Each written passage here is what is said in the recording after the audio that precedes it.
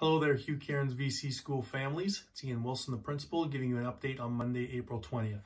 We hope that everybody continues to be healthy and safe.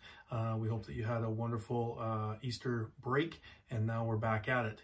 You should have received a learning plan, weekly learning plan from your child's teacher last Friday, which will detail all of the events happening this week. Please make sure you contact your child's teacher if you have any questions or concerns, or are looking for some feedback on how to do things the best way possible.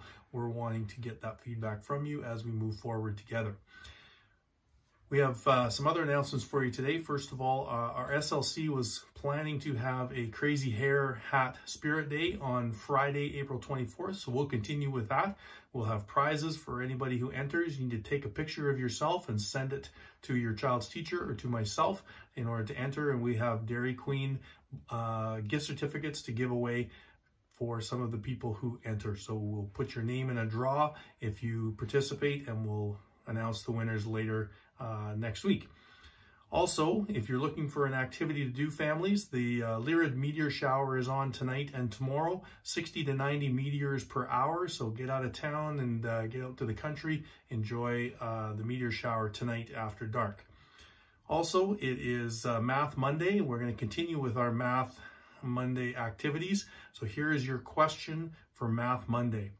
When Lisa was 6 years old, her sister Lucy was half her age. If Lisa is 40 years old today, how old is Lucy? Make sure you let me know how you figured it out with your answer. Email that to wilsoni@spsd.sk.ca, and we'll announce the winner later in the week as well.